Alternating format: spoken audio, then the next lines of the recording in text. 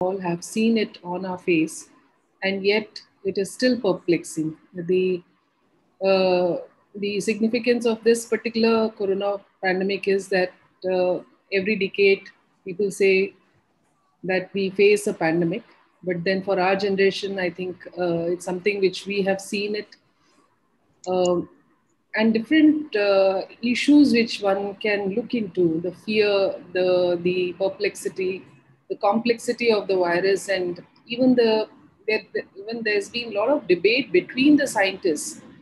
And if the scientists are taking contradictory views, we can imagine how a common person will, feel it or face it or respond to it. And going after, once we are looking at the different phases of pandemic, from phase 1 to phase 2, we have seen the destruction and we have seen the deaths across families, and nobody could anticipate that so many deaths could happen in the second wave. And again, there is this assumption that there will be third wave and it was going to hit the younger children. So all these things are very, uh, in the sense, uncertain times. People, and especially younger ones, are feeling a lot uncertain, sitting inside the house for months together.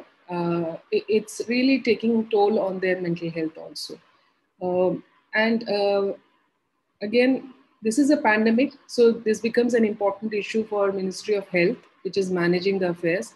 But at the same time, working on disaster issues, I feel it's equally important, a disaster issue. But then, if you look on ground, these two departments may not be working together.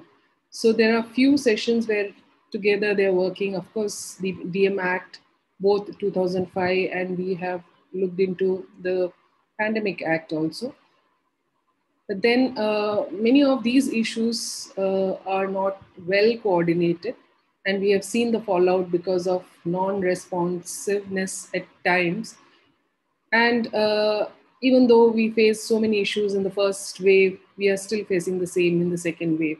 I think there are a lot of things which needs to be discussed on the coordination part between the different ministries, on the disease itself, on the spread and the containment itself. And now, as we are going for unlocking, even now, there's so much of uncertainty whether one should open and how much to open.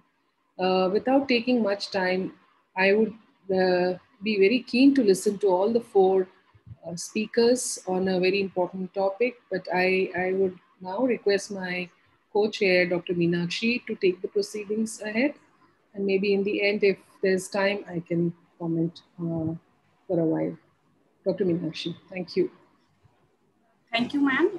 My pleasure to be with you as a co-chair. Thank you, Vipin sir. I think in this session, we have four presenters. And the first, with your permission, ma'am, may I request the first presenter to present his paper. And his paper is on pandemic as a disaster, a theoretical, it's not clear here, a theoretical method for exploring COVID-19. Dr. Prashant Khatri, I think at this point of time, he needs no introduction. So please, sir, you start your presentation. Over to you. Thank you so much, Dr. Meenakshi, and also Professor Sunita, and also Dr. Vipin. And a very good afternoon to all the people present in this session. And I'm really glad to be presenting it in front of the August gathering today. So as Meenakshi said, that my topic of presentation is pandemic as a disaster. And I have been working on this field of disaster for the past many years now. And this present paper is actually a kind of an outcome of three issues that has come up during my seeing of this pandemic over the past more than 1 year.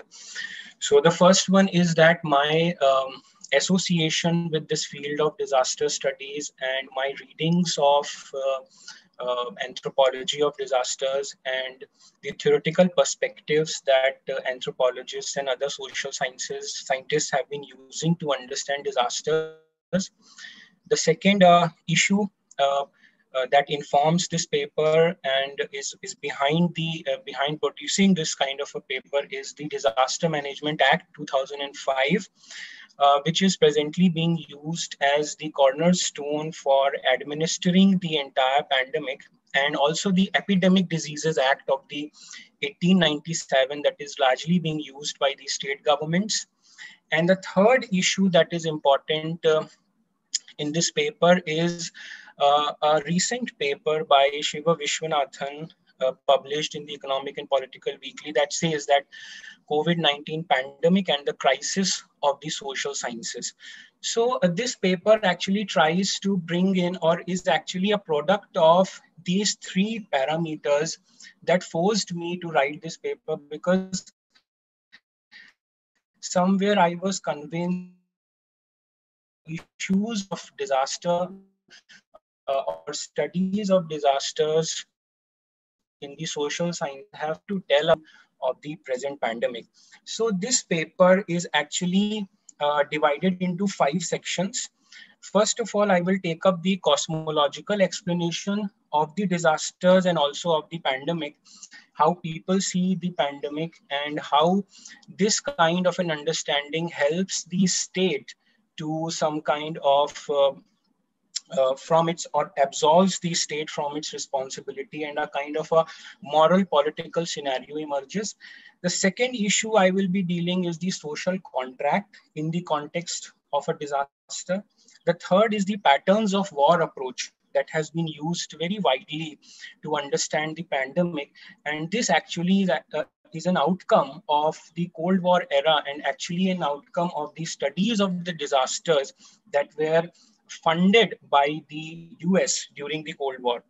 Then the affective turn in the disaster studies, and how it informs the pandemic, and also informs the issues of methodology for us.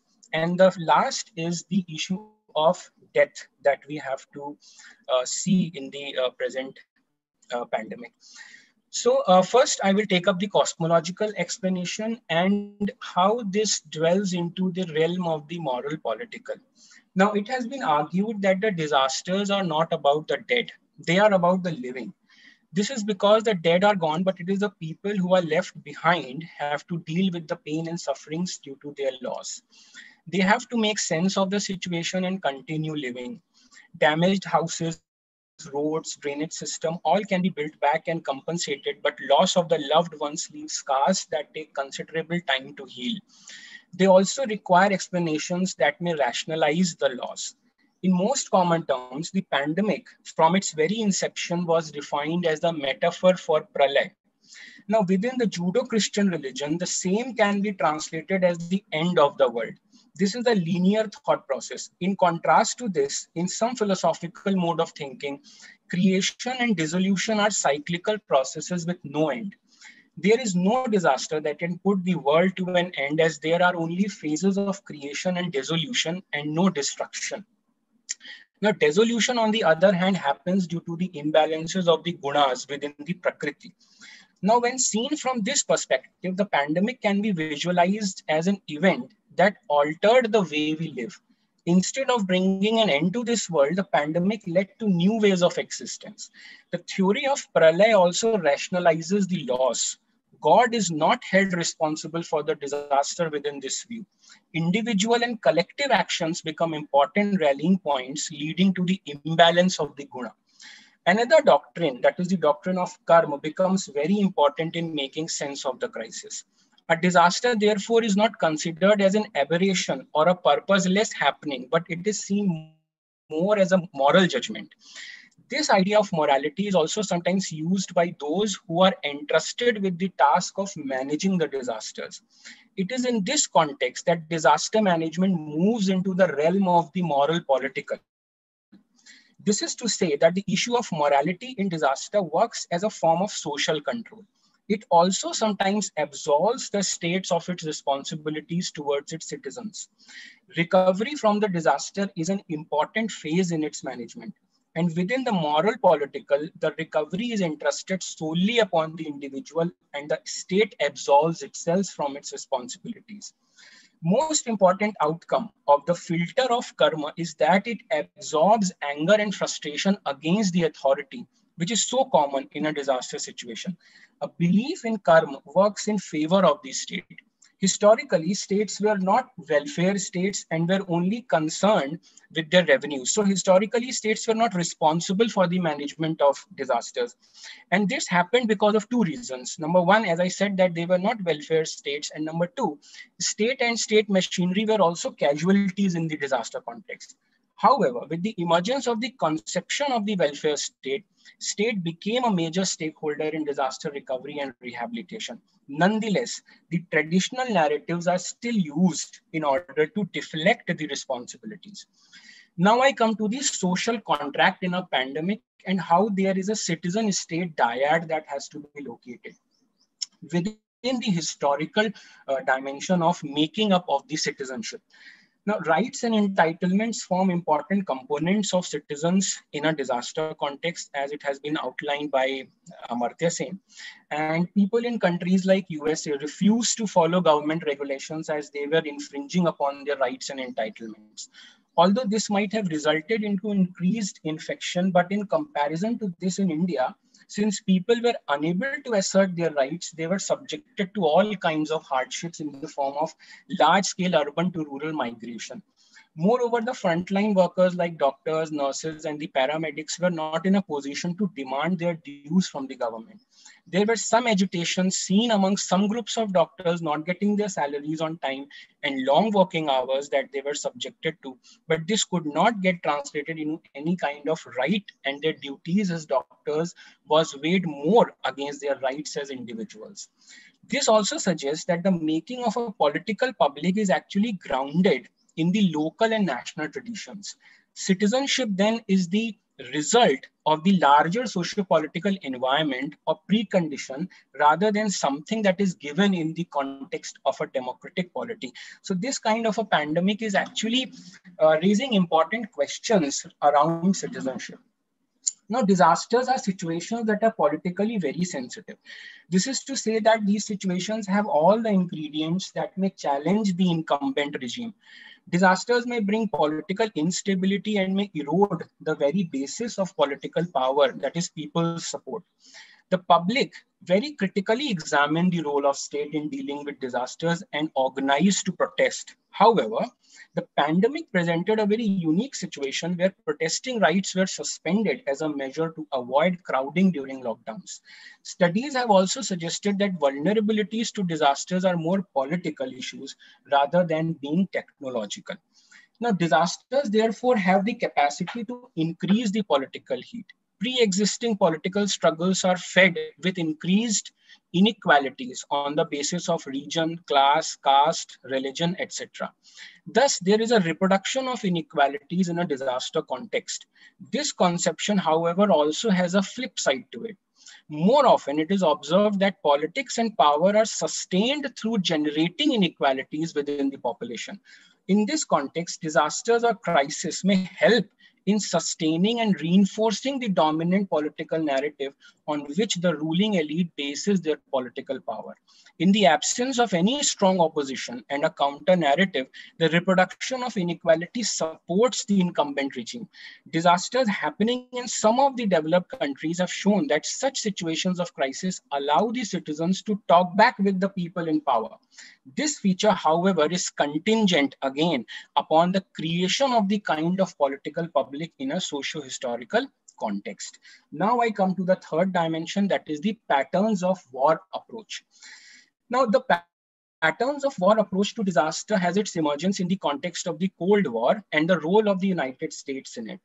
Fritz has argued that during the Cold War, US funded many research projects that were aimed at knowing the reaction of people in case there is an airstrike in their area. In other words, reaction of people to external threat was being recorded through such projects. They wanted to know and test that how people will behave in the context of an external threat. Disaster research became an institutional demand during the war periods. An entire market for such research funding was generated in the context of the Cold War. People and areas affected by disasters like floods, hurricanes, or earthquakes were supposed to resemble victims of an air raid. This approach was also instrumental in giving rise to the first kind of response to disasters in the form of recovery and rehabilitation, as is done in the case of destruction caused by war. The discourse on war tries to project an image of the state and of the administration that can resolve and tackle all kinds of human vulnerabilities.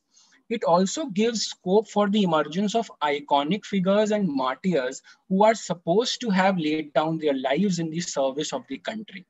But philosophers and social scientists have questioned this approach to disaster. I will discuss the critique through the work of a philosopher, Albert Camus, and a social scientist, Quarentally. Now, Camus was of the view that it is quite impossible to reduce all vulnerabilities to disasters. And especially he's talking in the context of plague, and the present pandemic is also a situation. Now, this is not a pessimistic view of disaster, but a view that is more nuanced. According to him, since we cannot tackle all the vulnerabilities, therefore, human beings must not behave in a way that is heroic. Instead, we must behave in a way that is more decent.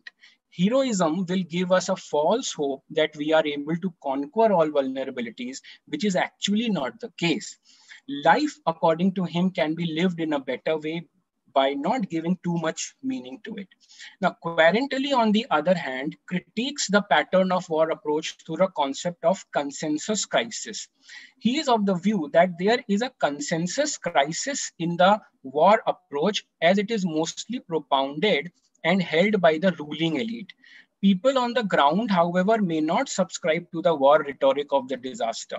There emerges a consensus crisis that questions the war rhetoric. The pattern of war approach also assumes that there is a universal response to the crisis, a response that remains same across various groups and communities in a society. This, however, is not the case. Response to the crisis is constructed on the basis of past experience and available resources. This way of looking at disaster is centered around the community and not around the external agent. So I will also add here that the patterns of war approach believes that there is an external agent that is actually acting upon a population, and that has to be dealt with. However, when we take up the approach of vulnerability, then it says that it is the case that it is the internal vulnerabilities within a population that are actually responsible for the disasters to happen or catastrophes to happen. So within this context also we can criticize this approach. Now I come to the affective turn in disaster studies. I'll just briefly define what I mean by the term affective. They are feelings and emotions that cannot be structured in any language. Linguistic frameworks are not sufficient to express such emotional feelings. This happens more often in case of traumatic events. Such feelings remain at the individual level, at the level of their bodies. These feelings are termed as affective. Now, Sarbadhikari writes that recently scholars have initiated a new debate with what is being called the affective turn in theory. Taking effective leads from the work of Deleuze and Guattari and Masumi, they are trying to conceptualize sensory states at pre-linguistic levels. These non-linguistic levels of the viscera, like lightning flashes, apprehends a temporal instance which the subject does not and even cannot anticipate. These states thus overwhelm the experiences thought structure and supersedes their cognitive capacity. Affect, in other words, is a pre-conscious, or better still, supraconscious and supra-subjective. Now, this has important bearing. This kind of an affective feeling, which has no language, is actually has an important contribution towards the methodological issues in anthropological work. Now, anthropologists are especially apprehensive about the future of anthropological field research in the context of social distancing. Anthropological field research involves participant observation and living with the community under study. In the wake of the corona crisis, however, there is a sense of suspicion and fear in the minds of people and are actively avoiding the outsiders. It needs to be seen that till what time such protocols and behavioral patterns are going to last. This may have some impact on the fieldwork of the individual and also of the team. However, I contend here that in the context of the affective turn in anthropology of disasters, now this is an important thing that I want you to note, is that I contend here that in the context of the affective turn in anthropology of disasters, this corona crisis could be seen as every person's first-hand experience with the disasters, within quotes. Every person's first-hand experience with the disaster. I do realize, however, that this experience is not similar and and it is affected by categories of caste, class, gender, and other social groupings, but still it can be seen as an important turning point in the affective studies of disasters and doing affective ethnographies of the disaster events. Now I come to the last part of my presentation, that is death and the pandemic. Now, to understand that, there are actually two theoretical perspectives. One is the functional and the other is the structural. There are also others. I will also talk about it. But I'm also reminded of Professor Vinay Srivastava and Kumkum Srivastava, who wrote a paper on anthropology of death. And in that they contended that what death does, by replacing old members in the society, it gives opportunities to the new members to enter into the shoes of their elders and take responsibilities of households and families. So this is more of a functional understanding. However, within the French structuralism, one similarity among all cultures symbolizing death is that they all have some or the other rituals that are associated with it. Now, Robert Hertz has suggested that differences exist in terms of rituals and beliefs related to death in different cultures, but there is a similarity in the underlying logic. This logic is patterned on a triangular principle where the dead body, the survivor, and the place where the dead is supposed to have gone after death forms 3 points of a triangle. It is this triangular model of death that seems to be disturbed in this pandemic. The structural view says that this triangle is similar all throughout the cultures, but with this pandemic, this triangular structure seems to be disturbed. Although people are still quite sure about the place where their dead relatives have gone, but their relations with the corpse underwent a change. People were not allowed to see their dead ones for the one last time. They got apprehensive about the COVID infections that might be transmitted from the dead to the living. This resulted in a total institutional takeover of the disposal of the dead body. The pandemic has also altered and dented our conception about good death. A good death, quote unquote, has been conceptualized in a number of ways. From a biomedical conception that envisages the age at which a person dies to a more personal conception of painless death. Now, good death has always been celebrated, especially in the Indian context. This is actually an person dies only after completing all his or her duties towards family, friends, and relatives, and then dies a painless death. In the pandemic, however, people died at ages when they were not supposed to, and also they died painful deaths, both physically and socially. Now, once diagnosed with the disease, many were hospitalized to never return again and not to be seen by any member of their families. Besides this, death has never been a subject of overt discussion in houses, especially not in front of children who are considered to be too young to grasp the whole idea. Okay, who are considered to be too young to grasp the whole idea. There were a certain amount of decorum maintained while talking about death and the death. By talking about the death and the dead, both in linguistic terms, where we never say that a person died, but only say that he or she passed away, and in our body language also. However, the pandemic has brought the discussion of death and the dead in a very new and crude way to our discussions about it. A new kind of language, one which is also numerical and statistical in nature, suddenly emerged in our discussion. Now, one last point I'm going to make from the perspective of depth psychology of heroism, Becker has argued that we strive to be heroic because that is the only reasonable response to the terrible truth of mortality. Now, a paradoxical discourse is what we heard and saw in the context of the pandemic. There were actually two groups of people generating different discourses about death. On the one hand, there were people, mostly the celebrities, who said that being fearful is actually being heroic. And then there were people who were actually working at the ground zero, that is in hospitals, ambulances, as paramedics, and others labeled as frontline workers who were doing heroic deeds in the midst of the pandemic. Now, there is actually a conflict seen between the cultural hero system and the mythical hero system. Now, within the mythical hero system, people try to serve the humanity in order to gain cosmic specialness.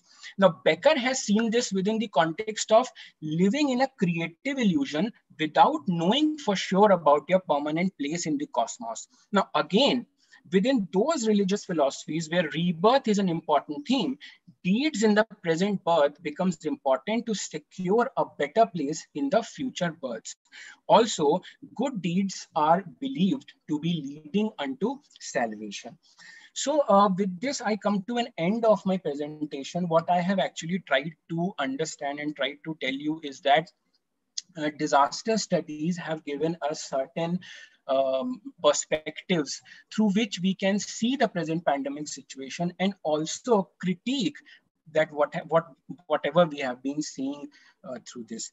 I will end my presentation here, and I will be very glad to receive your comments and questions on this. Thank you so much. Thank you, Dr. Prashant, for your very in-depth and insightful presentation. And you correctly described how perspective of disaster and disaster methodology particularly is helpful in dealing the pandemic situation. And you also discussed the topic of death and pandemic, which is very new to, I think, many of us has not even read, or maybe it is a kind of taboo to deal or study the death things. Many of us might avoid these topics to listen or to particular study. So thank you once again. Next presentation is from Professor P.R. Mondal, sir. He is going to talk on the effect of coronavirus disease, COVID-19, on non-human primates and probable way out, a review. Welcome, Professor Mondal. Thank you very much. I convey my thanks to the chairperson, Professor Sunita Reddy ji, Dr. Bipin Gupta, and thank you very much for allowing me to do this. I will show you, and Dr. Meenakshi, thank you all. Now I will show you some slides, The topic of my speech is the effects of coronavirus disease 19 on non-human primates and probable way out.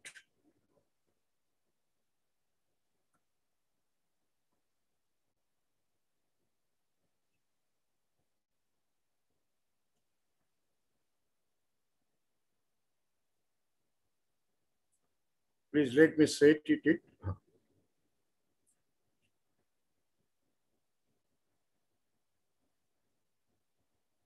The accidental arrival of the coronavirus disease 19, also abbreviated as COVID-19, during December 2019, inside Wuhan city of Hubei province of China, is the cause of global pandemic situation in present days. Therefore, from the Wuhan city of southern China, this virus had spread quickly worldwide within 2 to 3 months. After examining the taxonomy, genetic similarities, and phylogeny between the recently present virus and the virus which had effect of the severe acute respiratory syndrome related coronavirus, out during the year 2002 and 2003. It has been decided that the new virus will be called as SARS coronavirus 2. Since non-human primate models will not help us to comprehend the viral disease biology of mechanisms and pathogenesis of SARS coronavirus 2, but also will assist to explain immunological, pharmacological, and toxicological aspects of the candidate vaccines and therapeutic approaches or strategies. The aim of the review is to show the effects of SARS coronavirus 2 in different non-human primate models and what are the possible remedies that can be applied to prevent this virus in the non-human primates. As the non-human primates have phylogenetic proximity with humans, so using those animals in biomedical research can be very valuable for knowing the characteristics and behavior of different viral diseases which affects human beings. Experimentally, non-human primates also can be contaminated by the coronavirus and can exhibit several symptoms that are visible in coronavirus-affected human individuals. Experiments for the studying the clinical symptoms and behavior of coronavirus in non-human primates have primarily done worldwide on rhesus macaques, Macaca mulata, and Cynomolgus macaque. According to the basic records, these monkeys, after the infection, on the first day, exemplify changes in the breathing process and also being escorted with pulmonary infiltrate which linger for minimum 1 week. Therefore, during this period, pneumonia-like fever occurs in human beings, which is a general symptom in humans. But in case of rhesus macaques, it becomes visible as a mild symptom or not yet monitored in this species. Thus, in some non-human primates, hematological alterations were identified, for example, neutrophil and leukocytosis, although within a few days, the value become normal, while experimental studies indicates that after the subsequent years of the outbreak of severe acute respiratory syndrome related coronavirus during 2002 and 2003, lighter accounts of the symptoms were identified in the non-human primates that symptoms were observed in humans. During the first days of infection, researchers have detected similar things inside the oropharyngeal and nasal swabs of rhesus macaques like humans, while talking about the positive effects of the coronavirus RNA. These incidents direct towards the high opportunity or chance for the spread of coronavirus, which can happen through the proximity existence with affected individuals or animals. It will be not possible to comment that coronavirus affected human individuals directly, which infect the non-human primates, or vice versa. Although the experimental research on viral cultures, taking specimens from affected human individuals, steadily point towards that SARS coronavirus 2 can obviously contaminate or infect the non-human primates.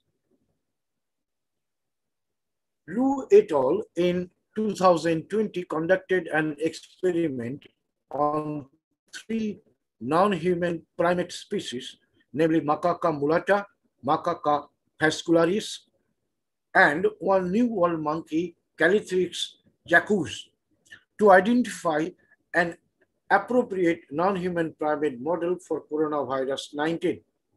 During this study, an increase in the temperature of the body, a decrease in body weight with abnormal chest radiographs were obtained from infected Macaca mulata and Macaca fascularis individuals. From all these animals, coronavirus genomes were identified from the blood and swab samples within the pulmonary tissues of Macaca mulatta and Macaca fascularis. Viral load was identified, but this was not identified in Calithrix jacus. Among these three non-human primate species, only Macaca mulatta proved to be evident for most appropriate model for SARS coronavirus 2 because of enhancement of pathological changes and amplified inflammatory cytokine expressions within the pulmonary tissues of this species. In the study of Zheng and others, they focused on interstitial pneumonia and virus shedding in the rhesus macaques, identical to human being. They also detected local chemokine or cytokine changes in the respiratory tracts and T-cell subsets, response in the lung tissues, which can be identified as the significant parameters for evaluation of triumphant animal model for SARS coronavirus 2. Adding together in the study of Rocks and others on 4 cynomolgus macaques inoculated by SARS coronavirus 2 strain, serious nasal discharge was emitted in one aged individual on the 14th day of post-inoculation, and there were non-existence of overt clinical symptoms in all individuals. In this study, the type 1 and type 2 pneumocytes were also identified, whereas there was severity in lung lesions by the 14th day of inoculation of the virus. All remaining individuals seroconverted, which were revealed by the occurrence of SARS coronavirus 2 exact antibodies. Angiotensin converting enzyme 2 was discovered or determined as the receptor intended for SARS coronavirus, and as well as has established or proven to be the receptor for SARS coronavirus 2. The phylogenetic contrast of ACE2 proteins permitted for predictions or calculations of species which were susceptible towards SARS coronavirus 2 viral infection. Sorry. While talking about viral infectivity, ACE2 is a key or highly important determinant.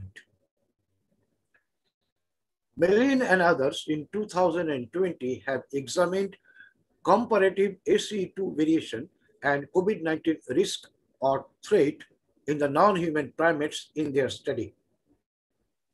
Their study recommends that some lemurs, African and Asian monkeys, and apes are possibly to be extremely susceptible towards coronavirus 2 rather than the American monkeys and some tarsiers, lemurs, and lorisoids. Studies on severe acute respiratory syndrome related coronavirus and Middle East respiratory syndrome coronavirus depict that non-human primates can be used as good model for doing research on COVID-19 vaccines. In the study of Corbett and others, they have shown the assessment of mRNA 1273 vaccine in opposition to SARS coronavirus 2 in the non-human primates, which ultimately gave them positive neutralizing results against the virus. For the process of drugs and vaccines against the pandemic coronavirus, these studies can be useful to direct and guide the scientists worldwide for maintaining the health of the non-human primates, specifically throughout the pandemic COVID-19 phase. It is essential for the veterinary doctors, zookeepers, and zoo employees, as well as primatologists who deal with non-human primates, mainly in laboratories, zoos, and parks where visitors come. It is their duty to acquire protective measures, precautions, and stay alert. Thus, we don't have much knowledge about SARS-CoV virus 2 disease, so the non-human primates will require veterinary care during the time of their infection. Additionally, there can be chance of infection into the unaffected non-human primates from the affected ones. So the veterinary and zoo management teams must be very prompt and aware in dealing these matters. The non-human primates are essential animal models for estimating medical opposed accesses in opposition to infectious viral diseases. Rhesus macaques uncovered to SARS-CoV virus 2 show infected and exhibit a mild or placid, non-lethal peeling viral disease phenotype. This comprises little to negative clinical surveillances.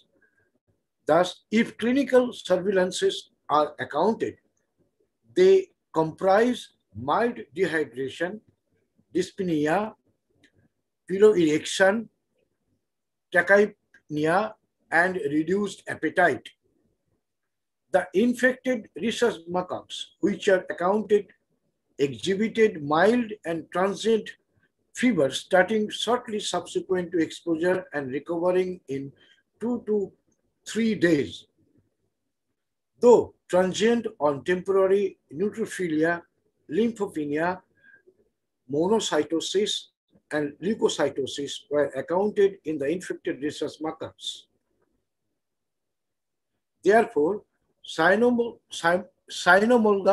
macaques have been utilized to examine the pathogenesis of SARS coronavirus, where elderly animals were more prone to extend the viral infections.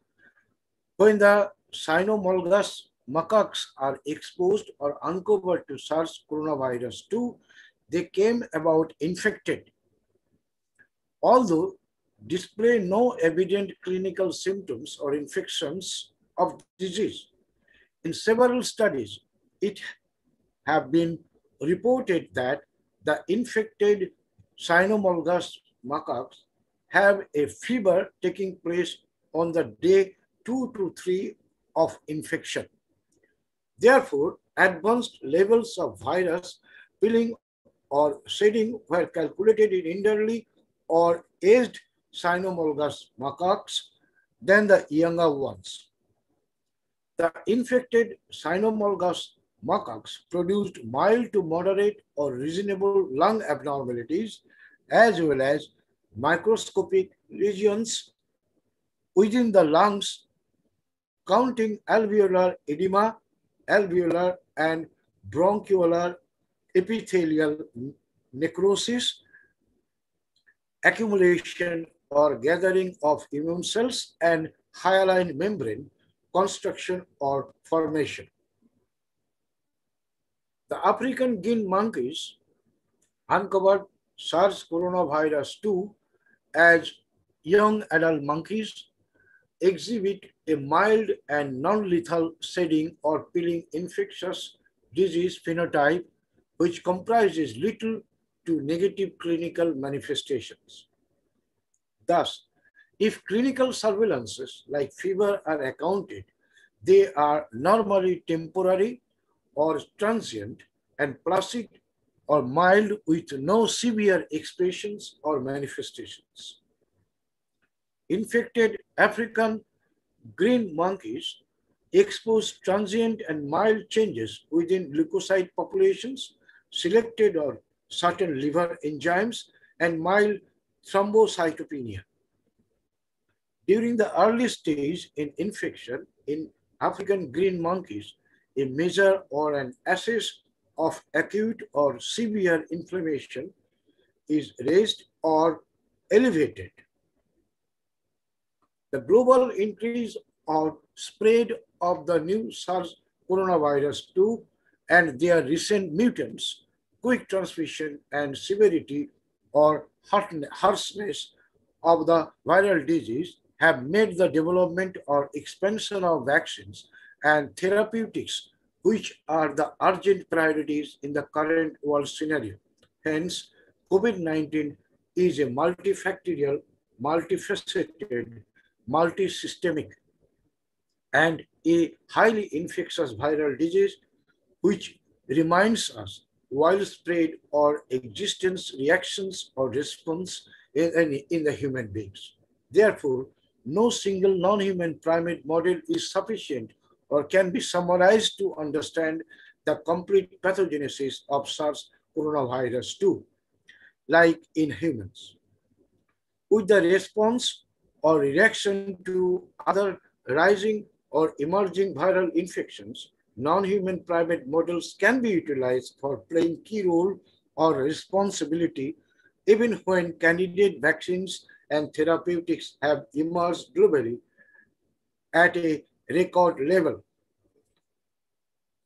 Thank you very much. Thank you, sir, for finishing it well on time. Even I say it is before time. And thank you for presenting very interesting topic. Interesting in the sense that this is the time when we are still struggling to know about coronavirus and its impact on human being. When and how it is going to mutate, its mutant variety is going to come, when second phase, third phase is going to come, which medicine is going to work, which medicine is not going to work. So we are still in the research phase and it is very unpredictable. At this point of time, the study on non-human and primate came, and it is very important. I think it will also help in future for the biomedical research also. And you have very well discussed about the remedies to prevent the SARS-CoV-19 among non-human primate. Thank you, sir. Thank you for presentation. Next.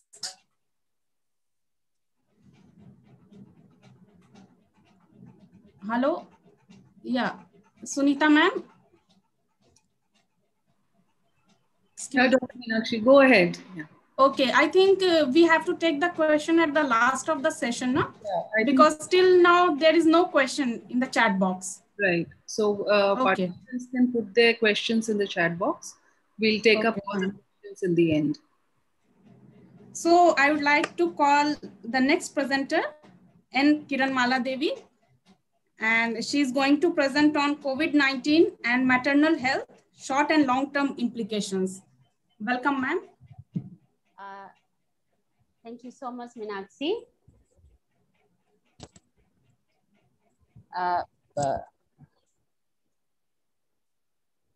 Vinit, can you please share the slide?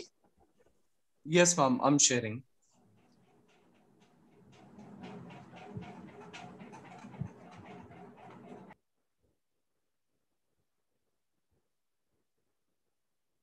Yes. So, good afternoon, everyone. And the whole session is revolved around COVID-19. And I'm very happy to hear from Professor Mondal about the primates and COVID-19, and also Pasan Khatri on the COVID-19 pandemic. And also it was very useful information.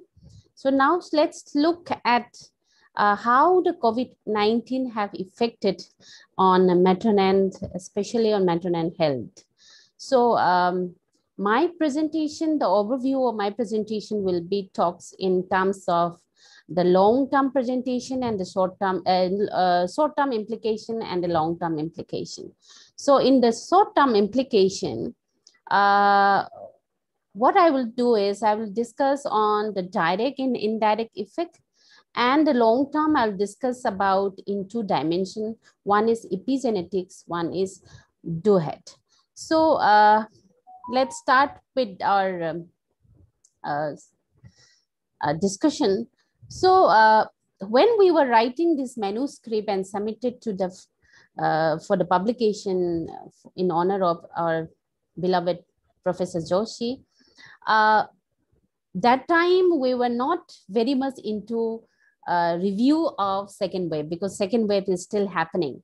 So the whatever the information we have gathered and put in that manuscript was on basically on first wave and SARS and MERS. But now, since the second wave is very visible and it's witnessed by all of us, so I thought in the slide we will try to give little insight about the second wave also. So if you look at the SARS on maternal health, it is found that in publication in the evidences we have flooded in the internet, what we have is the maternal death, miscarriages, intrauterine growth restriction, and the preterm delivery. These are most of the cases associated with infection, SARS infections. And if you talk about MERS, the maternal death, premature deliveries, intensive care treatment of the newborn, and perinatal death was immersed in the MERS. And in 2009, in COVID-19, sorry, the first wave, it was very evidence that very limited effect was on maternal health. The pregnancy and the newborns, there was not very least affected. But in the second wave, I could see many evidences talking about affecting on pregnant women. And that infection was vary from one from mild to moderate and even severe infection. And the death was also reported in many cases. So let's come to direct effect of COVID-19 and pregnancy. So what we have learned from the first wave. So in the first wave, the clinical characteristic of COVID-19 in pregnant women are similar to those who reported of pregnant, non-pregnant adult patients. All the symptoms were reported to be quite similar, but no evidence of intrauterine infection was there. And there was no evidence of the transmission, vertical transmission in the woman who developed COVID-19. And another thing which is also reported is the amniotic fluid, cord blood, neonatal throat swab, and the breast milk sample were tested for SARS-CoV-2, and all the samples were tested and negative for the virus. So these are some of the direct effects which we can see from the first wave. So what are the observation and possible explanation for that? The impact of COVID-19 on pregnancy outcomes are less, as we have discussed. It is less and severe, and not less severe, and it is reported very less in SARS and MERS. But the impact of COVID-19 on newborn babies are also very less in both the cases.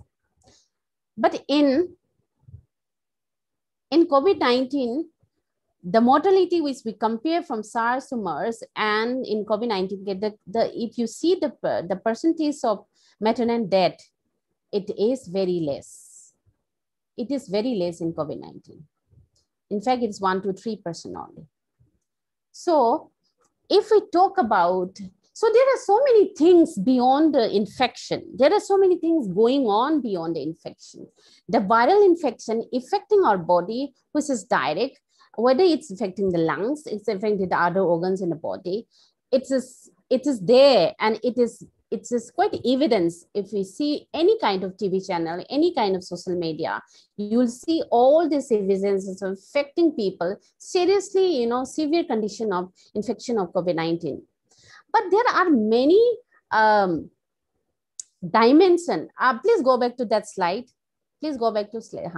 There are many dimensions, in the sense that there are lots of, unspoken health condition in that. That is maternal health, maternal health on mental health issues. So early data suggests that the pregnant women are experiencing more severe illness in the second wave. Okay, and there are many reports talking about the deaths of the pregnant women And the sudden increase in maternal death has reported from various parts of country. I have seen there are studies from Kerala, there are studies from other states where the maternal death is reported in the COVID-19 infection. But still, there are very limited literatures. The literatures are not at all available because it may be because the phase is still going on. So just wait for another 1 or 2 months, I think we will have enough literature on that. So these are some of the evidences or some of the, sort of publication we found out from the media, and there is no proper research as such to give you some insight that these are the reported from the news, different types of newspapers. Next. So let's come down to the indirect effect of COVID-19 infection. There are many indirect methods. So the direct method, we can see it from mild to moderate to severe. And if we can see from SARS to MERS, so due to the healthcare infrastructure, it may get overwhelmed. So according to Robertson in 2020, there will be 45% reduction in maternal and child health service in next 6 months, leading to 11,57,000 child death and 56,700 maternal deaths. This implies that 9.8% to 44.7% increase is under 5 death rate per month. So 8.3 to 38.6% increase in maternal death per month. So these are some of the effects which we can see it from COVID-19 infection pandemic.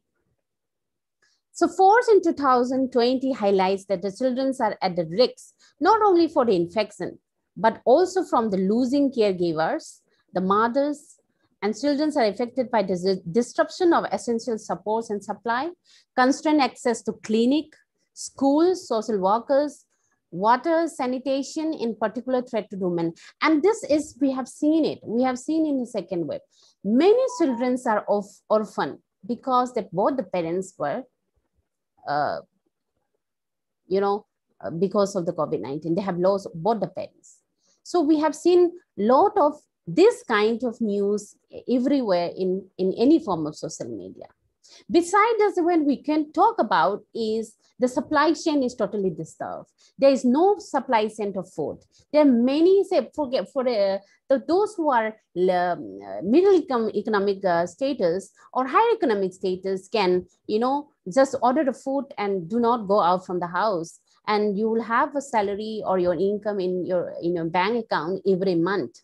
And you can order anything, so you don't need to go out. So, and your supplies is not disturbed. You will have your food supplies every day in your house, fruits, vegetable, whatever it is, it will be there. But if you think about the people or children whose parents are laborers, okay, they have to earn everyday wages, and those people are really suffering because of this disturbance in supply chain. Not only that, even the water, they have a poor sanitation, access to this water and poor sanitation. And not only that, in many places where the pregnant ladies were supposed to have a good nutrition, fruits, vegetables has to be there in their daily diet.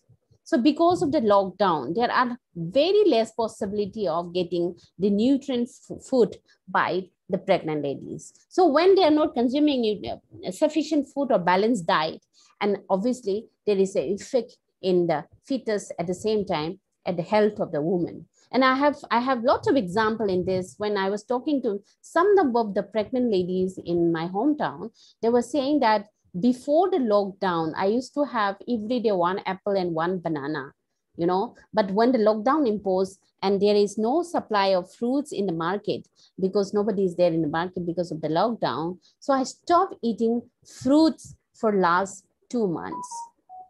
So this kind of issues are coming up. These are, affecting the mother at the same time, the fetus. So As reported by Aksar et al. In 2002, the sector like food system, which we discussed, incomes, social protection, healthcare services for women and children. And this I can talk about. The Indian government also, in India also, the immunization have reduced. Most of the resources were diverted either to the COVID, or the women and children are so scared to go to the healthcare system to build their immunization service. So there are reduction in children's immunization. At the same time, there's a reduction of, healthcare routine checkup of the pregnant ladies. They're so scared to visit any healthcare because of the COVID-19, because the COVID-19 infection. So there was a reduction of service by the beneficiaries, both mothers and the children. And the hostile circumstance like insecure economic condition, since there's a lockdown, the income suddenly stops, and restricted travel, there is no access, there is no vehicle to travel around, to go to the doctors or any healthcare centers.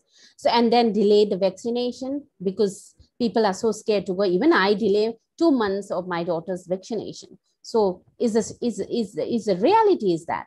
And then education, obviously the schools are closed, and those who have smartphones and computer at home, they can easily conduct their classes. But those who are in the rural areas and the very low socioeconomic status, how they are doing their classes? So there are indirect affecting indirectly to the whole society. So next slide. So these are some of the psychological implications of COVID-19 on maternal health. And this is one of the most important, silent indicator of long-term health effect, because each and every individual, okay, each and every individual or each and every woman are suffering from some kind of depression or anxiety because of COVID-19 pandemic. Even we are also, see, anybody comes to my house, we are tense, and anybody come for a servicing AC servicings also, for 1 week we are so tense that whether that man has a COVID positive or not. So everybody is so tense, anxiety, at the same time depression, because depression is as such because of the lockdown. Say we go to the workplace and we interact with the friends, suddenly it stops. So you are confined in your house. Access is totally disturbed. Access to every domain is totally disturbed. So there is anxiety also. So who is getting positive? My neighbor is getting positive. My friends are getting positive. People around me is getting positive. My family members are getting. So anxiety is all the time. So how it is affecting the health of the woman? At the same time, if the woman is pregnant, then how it is indirectly affecting the fetus. So these are some of the points which need to ponder around. Okay, so mental stresses like increased this kind of stresses are very much associated, and it is already lots of publications are there. Also evidences are there. The stresses like depression, anxieties has increased the risks of preterm delivery, and also reduce the mother-infant bonding.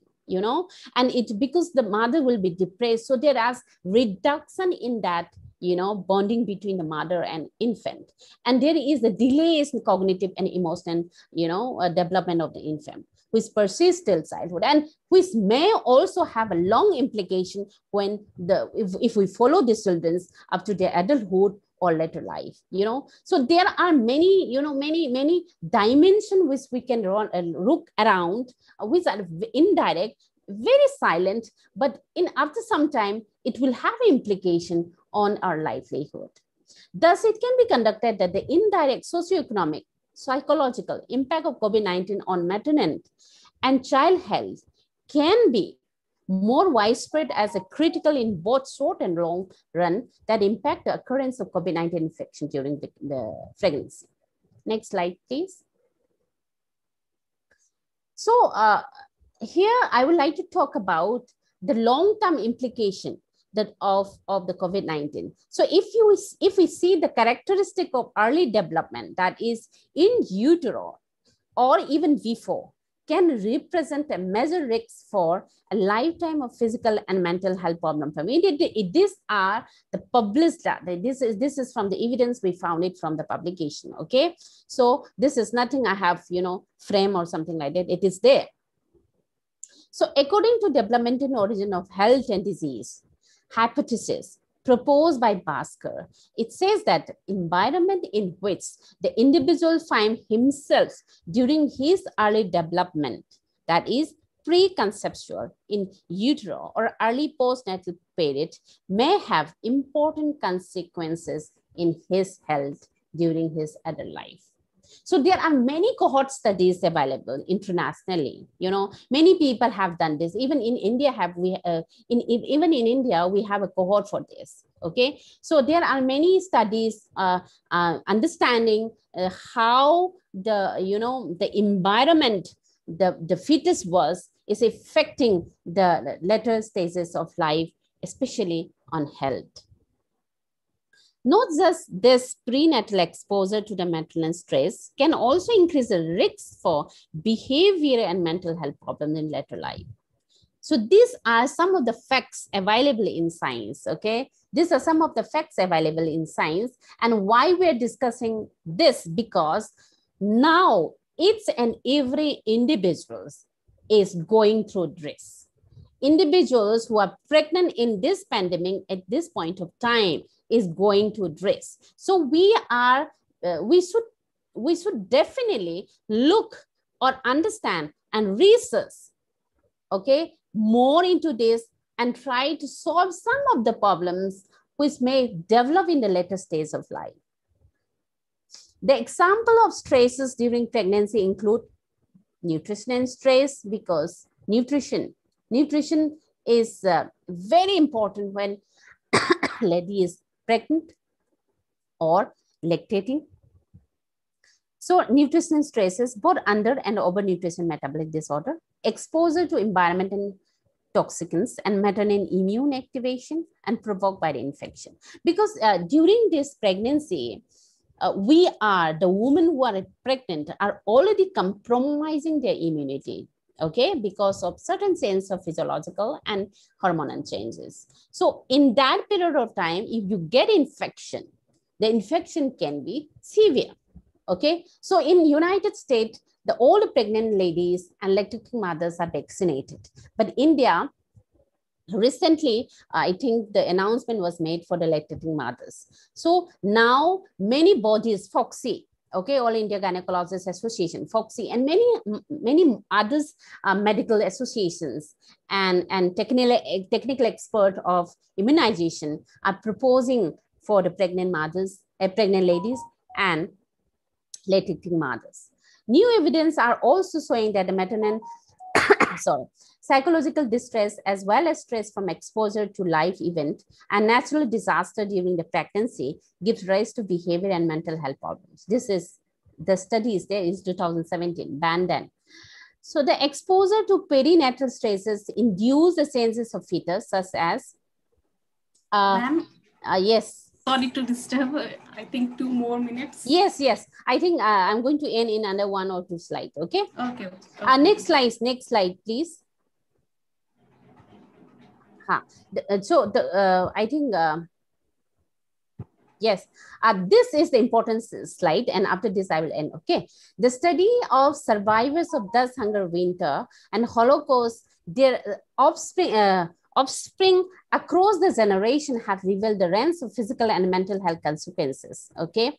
And the winters of 1994 to 1995, period of 6 months, is known as Dutch hunger winter, and in Netherlands. And here, the pregnant ladies in that period of time, okay, and they follow and retrospectively understanding the babies born who are pregnant at time, who are in fetus born, and they follow up, and they could see many phenotypes like type 2 diabetes were high among them, cardiovascular diseases were high among them, and associated cognitive decline was also there. Next slide, please.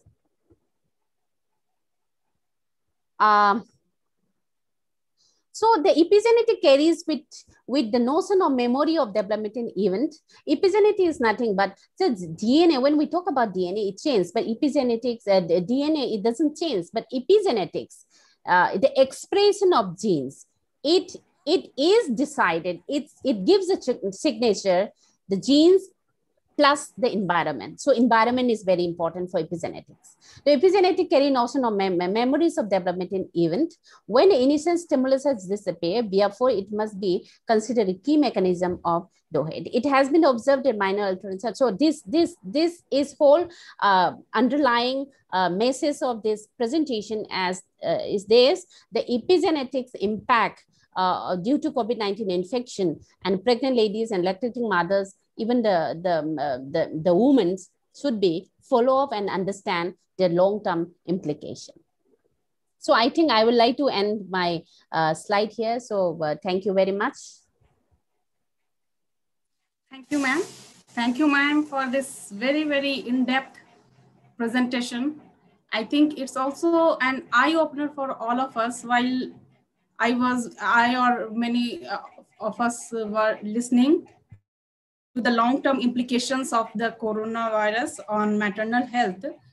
So it's truly an eye-opener for us. And you also discussed some short-term implications on maternal health, as well as you compared the maternal health from the first wave to the second wave also, where in the first wave it was less severe with limited impact. And we can see in the second wave, so many deaths and maternal health has been compromised. Thereafter, its impact on children is obviously, it's visible. So thank you, ma'am, for your presentation. Now, the last presenter of this session, I would like to invite Suniti Yadav. She is going to talk on COVID-19 Pandora box, the current scenario, science and social science of vaccine uptake. Welcome, Dr. Suniti. Okay. Thank you, Dr. Meenakshi. I would request the host to kindly allow screen share. You're the co-host, you can always, yeah. Okay, thank you, sorry.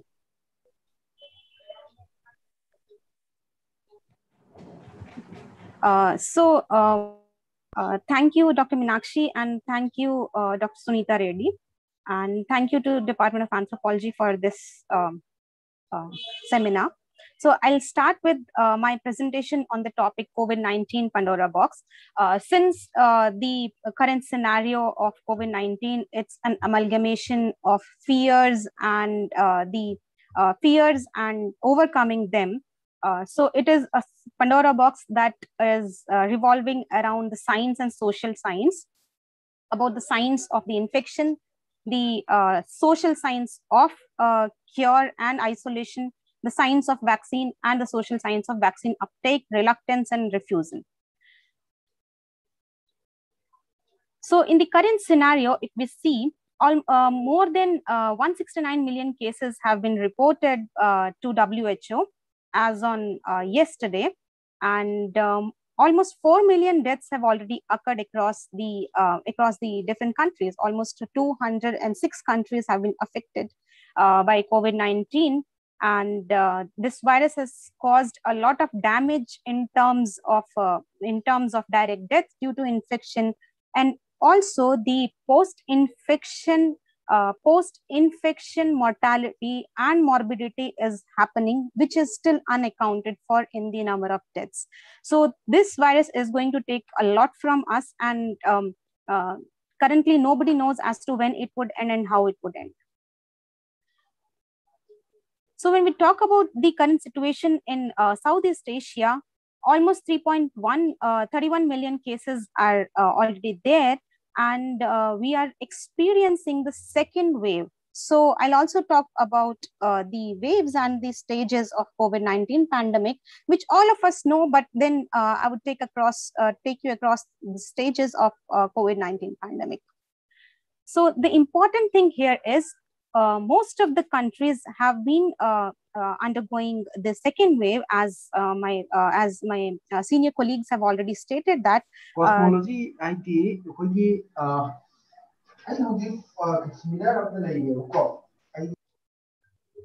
So as my senior colleagues have already stated that we are already surpassing through the second stage, and the countries are experiencing the second stage at different stages, different time periods.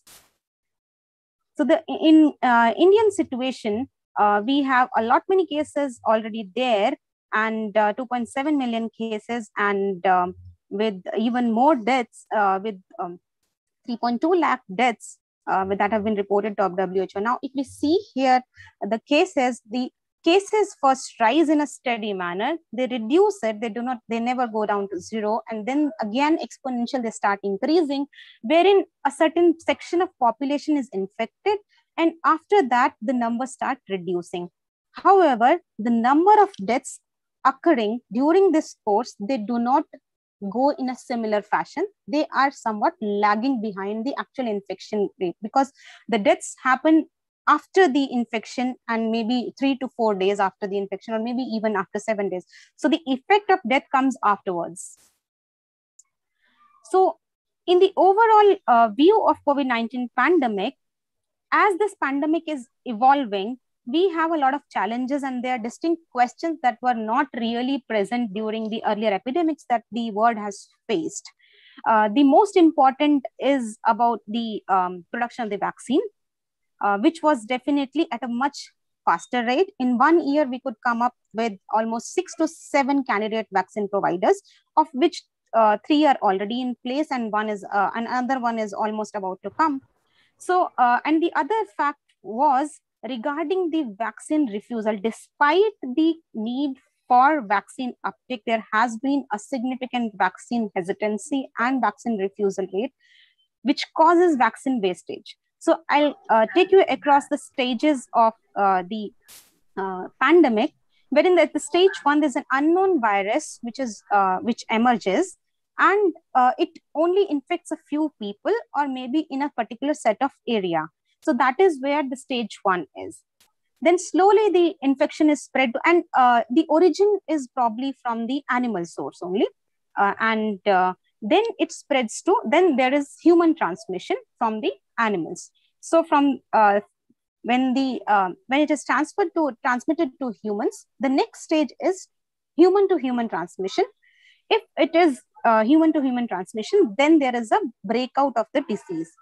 Now, if the infection rate is pretty high, it leads to the pandemic state. And pandemic stage is when it is reported in more than one WHO covered region. So this is how WHO defines it. So at stage 2, the pandemic unfolds. It starts spreading across the globe, and maybe the infectivity rate is different. Maybe it could be similar. So this is how a pandemic evolves. The next stage is the pandemic would actually accelerate. So in this stage, the number of infections would steadily increase. The deaths would also increase. In the stage 4, it is a multifaceted pandemic, and during this course, obviously all continents or all the countries would not experience the same flow at the same time. The last is when the medical countermeasures are already available, the vaccines have been developed, and other measures are already taken care of. The next is the first stage is the initial response to the virus. If we see this, it was on 11th of March. The first cases were reported in around early November in China, and and in India, the first case was on 3rd of January, and on 11th of March, the pandemic was declared. The COVID-19 infection was declared as a pandemic across the world by WHO.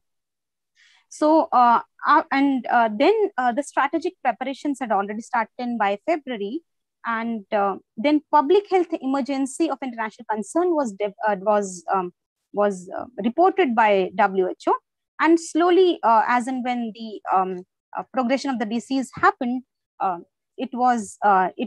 measures were taken, as in the social measures were taken, and the medical resources were pulled in, and then the ways to tackle the pandemic were there. Now, after this, in the stage 1 only, then research for diagnostic vaccines and therapeutics began immediately after it was reported as an outbreak. So if we talk about the Ebola outbreak, the WHO adopted a plan therein. So because of that plan, a blueprint was created, and in this, a strategy for rapid action for the development of vaccines, diagnostics, and therapeutics was undertaken during this outbreak. And the first global meeting about the COVID-19 vaccination and research innovation was in February. So it took almost, since the outbreak, it still took 2 months for WHO to, come into that stage and pool up resources across the world. The next is this stage 2, which wherein the pandemic unfolds. It goes in simultaneously, and the cases go on increasing across the world. So this was in March 12, wherein most of the countries across the world were affected. And during this stage only, the pandemic spread outside China, and people had started putting in travel bans. People had started reducing the meetings, the crowded places, and already the preventive measures in terms of society, that is the social distancing or the physical distancing, and washing hands and keeping hygiene, all these things had already started. We are taking up masks and everything. Now, the 4 scenarios of COVID-19 response are: 1, wherein no COVID cases are reported. Then there are sporadic cases, cluster of cases, and community transmissions. Now, we already know that most of the countries have already gone into the community transmission stage, wherein there is a widespread of the disease, and it is difficult to control at a particular air, and then it goes into an airborne state. COVID-19 pandemic has already crossed all these stages, and we are into the airborne stage. Now, COVID-19, when it goes into the community transmission stage, when there are no measures to have a check on the rate of infection, the infections would rise.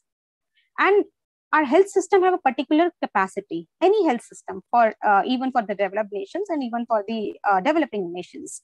So if the measures are taken, as in say physical distancing, as in say masks, so the curve can be flattened. So capacity of the health system can be exceeded if there are too many people who seek healthcare at the same time. This is what had happened in the peak during earlier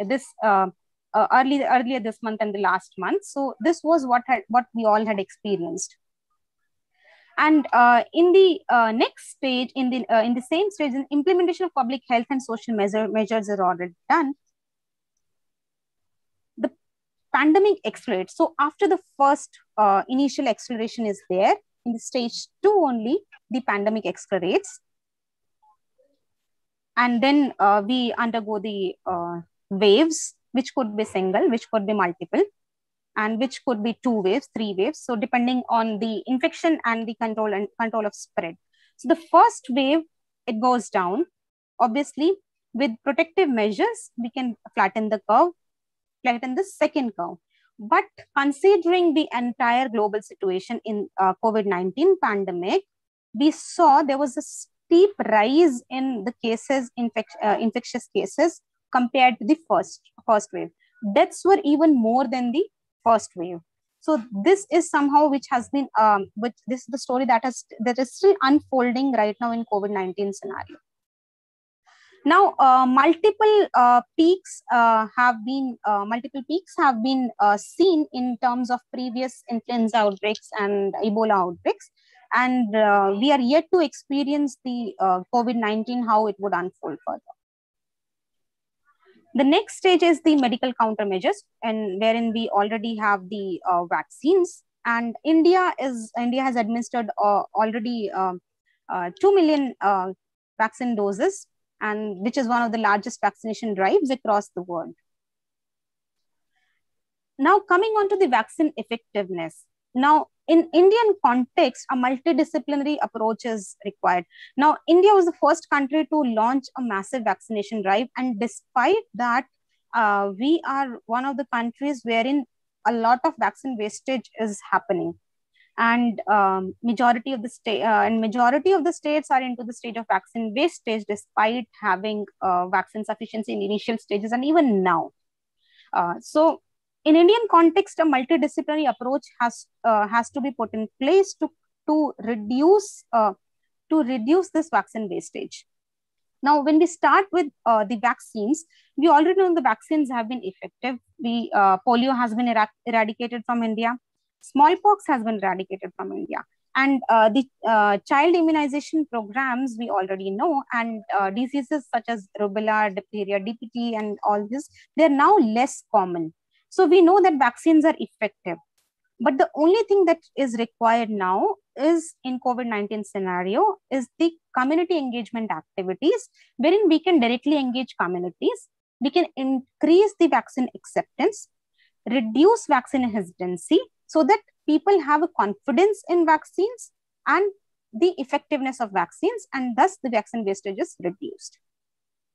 The keywords here would be vaccine confidence.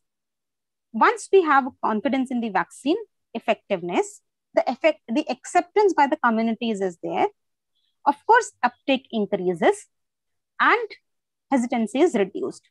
However, this vaccine effectiveness is sometimes a self-destructive model. I'll further explain as to how and why. Now, uptake of vaccine. When we talk about uptake of vaccine, the vaccine decision is generally based on the knowledge, attitude, and beliefs about the vaccine. Now, if the knowledge is less, obviously the decision for vaccine wastage is there. If our attitude towards the vaccination program, entire vaccination program is different, we will not have sufficient vaccine uptakers. Now, the belief in the vaccine has to be there, and which is at the community level.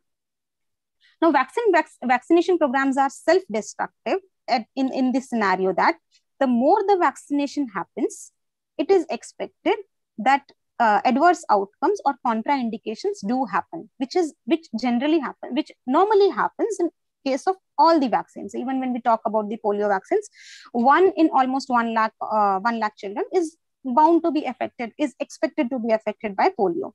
So which doesn't mean that any vaccine doesn't have a risk. All the vaccines have their own set of risks. So as and when the vaccination program or the vaccination drive expands, the contraindications or the adverse effects are reported, and therefore, if the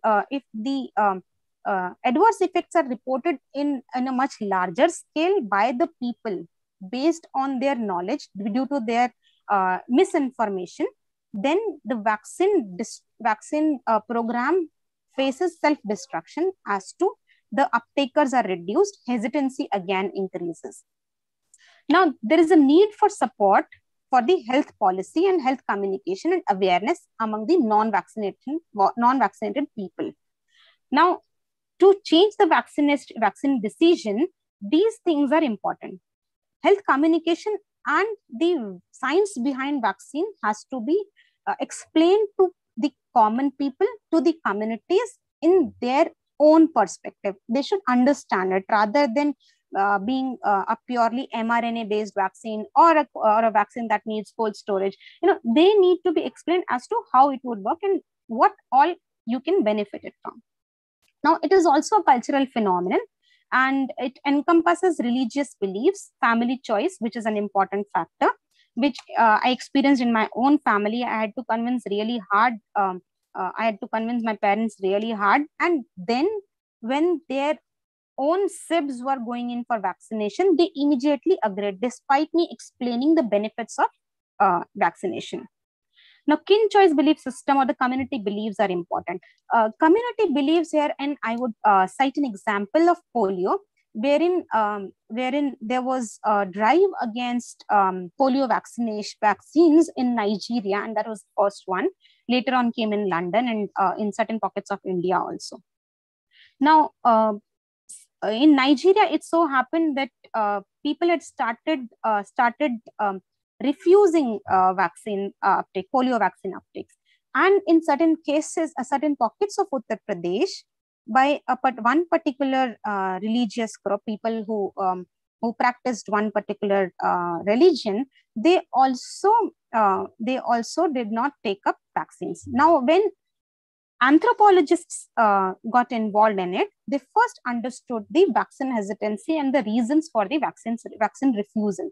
And that is how where the religious belief had come up. There were recent reports about a particular community that they think or they believe that vaccines, they contain materials that are derived from pig fat, and which is not considered pure in that community, and hence they would refuse vaccines. Now that is where science behind the vaccines has to be explained to them. At the same time, there was certain section of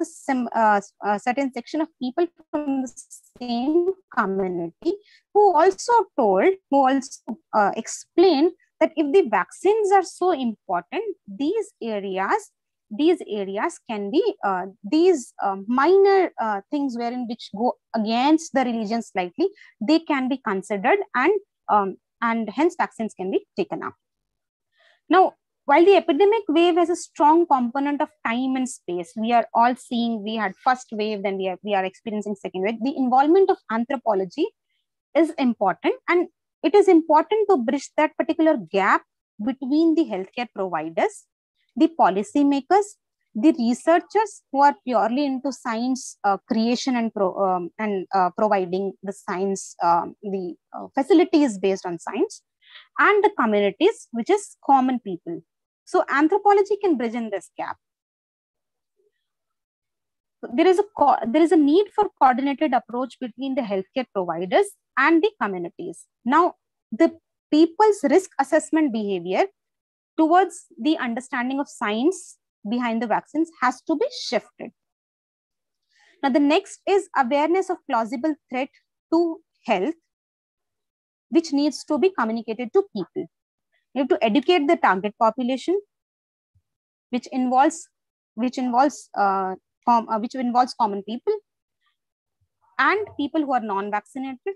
Disseminate the information about the severity as to what could be the level of severity if they're not vaccinated, risks and effectiveness of vaccine uptake. Now, in terms of this entire spectrum wherein hesitancy is there, refusal or rejection is there, then acceptance by the community is there, which increases uptake. Anthropology tries to understand these drivers in terms of actual cultural, social, and political settings.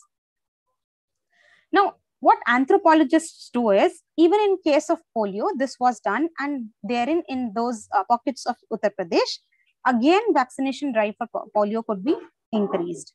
So anthropologists, they listen to the community or beliefs of the people and their concerns, perceptions towards the particular disease, and how the vaccine is playing an important role in the entire uptake scenario, in the entire uptake spectrum.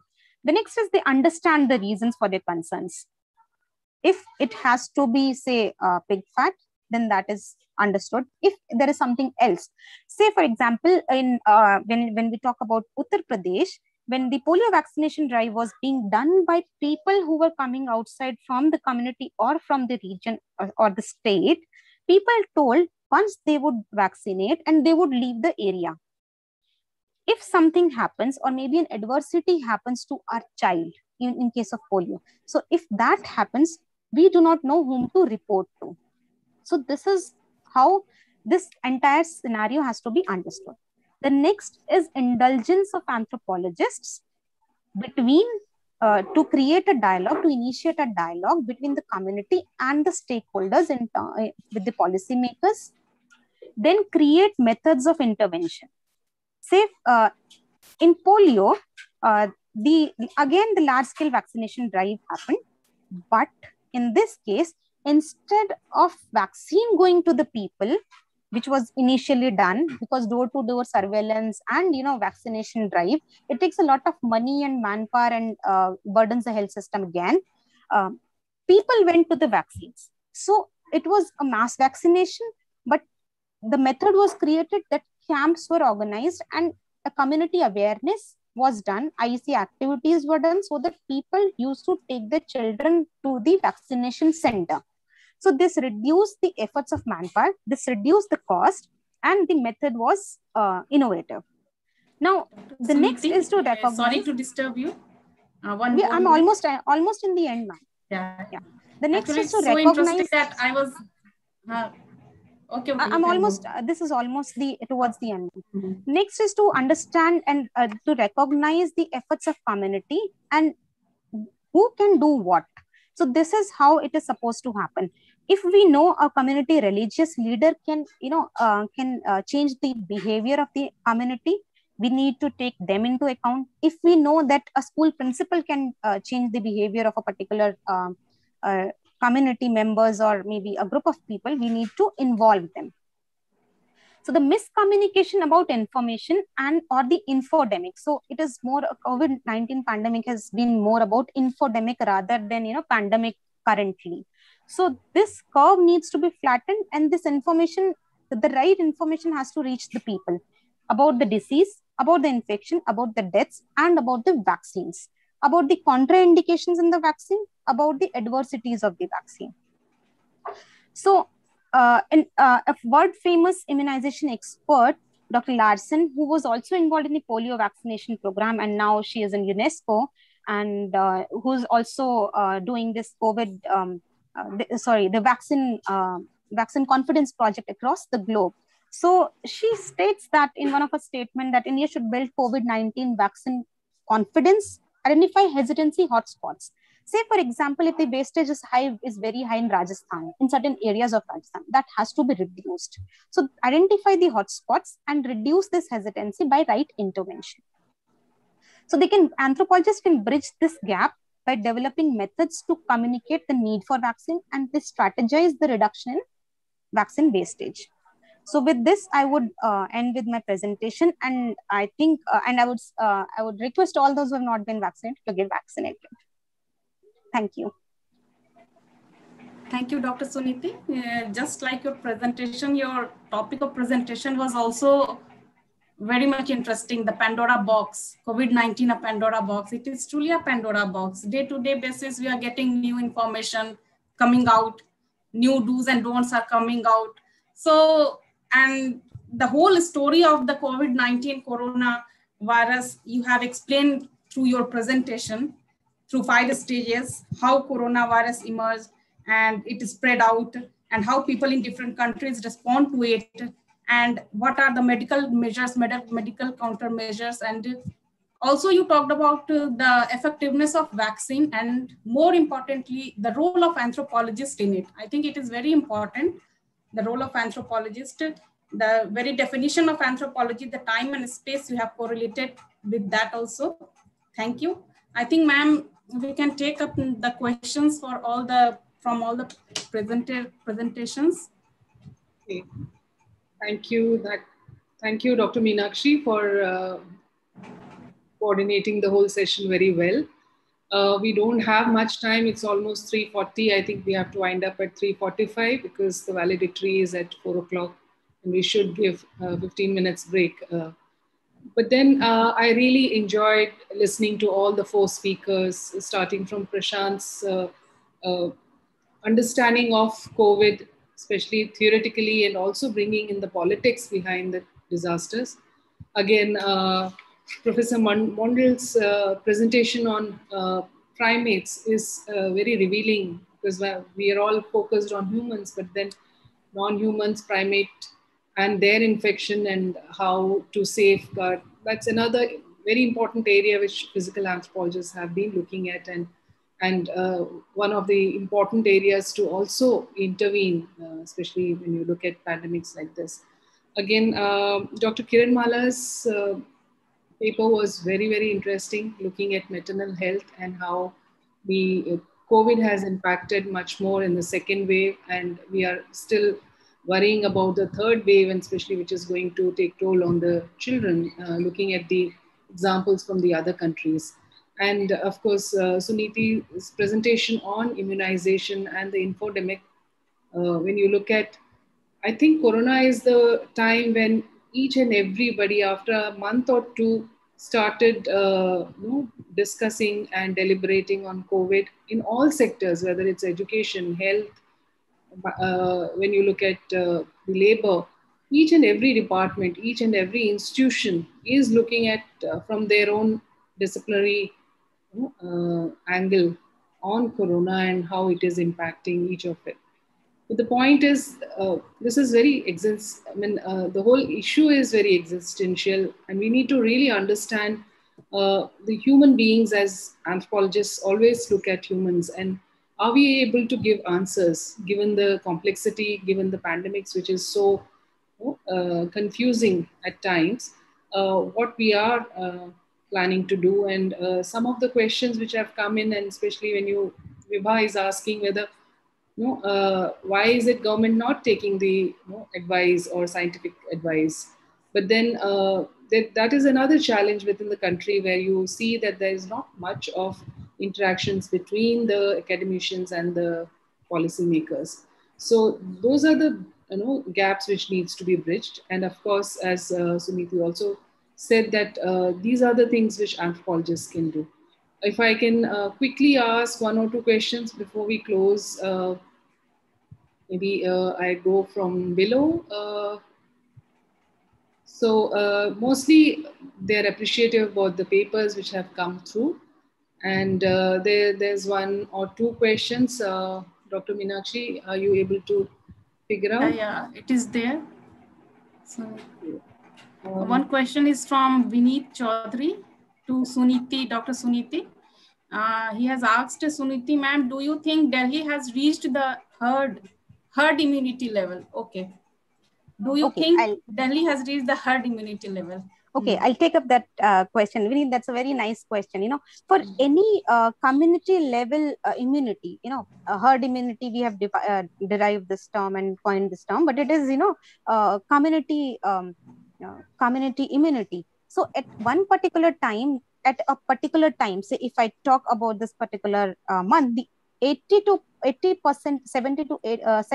to 80% of the population should be entirely infected and recovered. So this is how community immunity is achieved. So right now, Delhi has not reached that stage of community immunity, which can only happen once the vaccination drive pops in and a large set of people are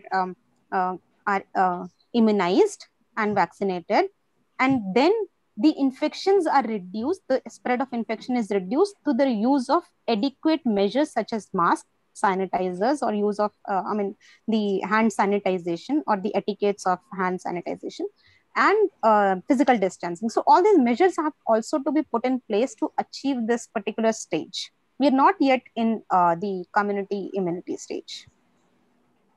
Yes, and also there are one or two questions on whether we have enough vaccines for the whole country, because we have started the drive, but you can see the shortage possibly, and also the distance between the two vaccines, the gap between the two vaccines, whether that's covered or not. So I think the first question can be addressed by the PMO office. I'm not the right person to comment on that.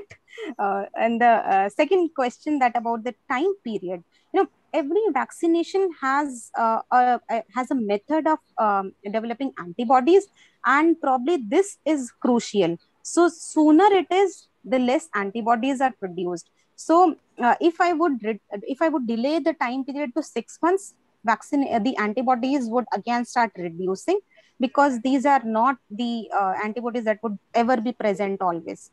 So for this, the clinical trials have showed that a period from 6 to 8 weeks in terms of the Covaxin, and 12 to 14 weeks in terms of Covishield. So this has increased the antibodies present in the individual. So probably that can be taken care of when people get vaccinated. So I think we should end the meeting here. I would like to thank each of the panelists for such wonderful presentations. All these papers are going to be there in the book, so those who are interested can read after the book is published. It is published, a copy is published already, but then because of COVID, it has got delayed. So within few weeks, I'm sure it's going to reach in the market. And all these papers are very interesting, very topical, and there are many things which anthropologists want to talk about. I think in the honor of Professor Joshi, it's a very good compilation. And I would like to again thank each and every participant who have been listening very carefully and interacting with all of us. I think, Dr. Meenakshi, can we close the session here and again get back at thank you, ma'am. Thank you for your expert comment. And I think few questions are left in the chat box, and participant, you can answer them on one-to-one basis. You can go through the chat later on, because since we are running out of time, we cannot deal with each and every question. So thank you, all of you, all the participants, and thank you, Sunita ma'am. And over to you, Vipin sir. Yes, thanks, the chair, Professor Sunita Reddy, and the co-chair, Dr. Meenakshi, for successfully and wonderfully managing this session. And thanks to all the speakers for the nice discussion, and all the audiences for patiently listening the talk and asking relevant questions. And thank you to all. And please don't forget to join the valedictory session. Thank you.